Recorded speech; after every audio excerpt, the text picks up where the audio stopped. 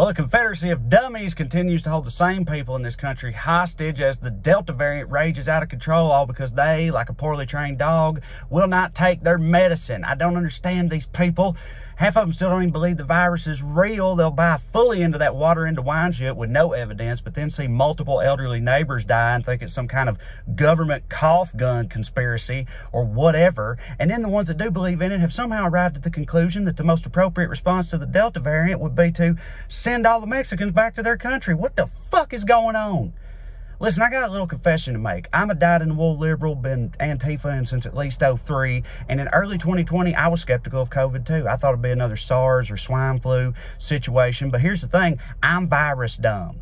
So shortly after that, when every smart person on earth started saying something different, I realized that maybe I was being an idiot. And I've been wearing a mask and staying the hell away from people ever since. It shouldn't be that hard to admit you were wrong about something if you give a shit about anybody but yourself. But that's the whole thing with these people, right? And they're like, we can't put that in our buzz. We don't know what's in that shot. Motherfucker, you don't know what's in anything. Tell me 3 things you consume that you know what's in it. You don't know what's in Mr. Pibb.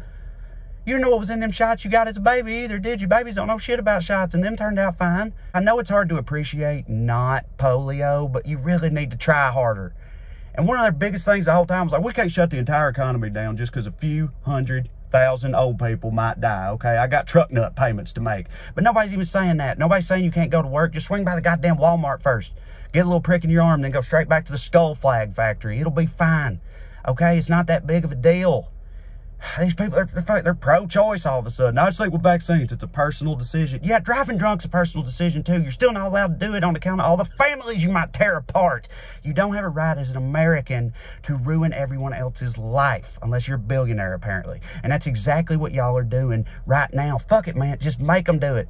Make them do it somehow. Make it impossible to do anything in this country without a vaccine, as long as you're able to get one. I'm over it. Just like their counterparts in Congress, we got to move on without these motherfuckers for everybody's sake. Treat them like that dog at the beginning of this thing and force the medicine down their throat. They'll get over it. They'll find another ball to chase. We can all go to the park, all right? God damn.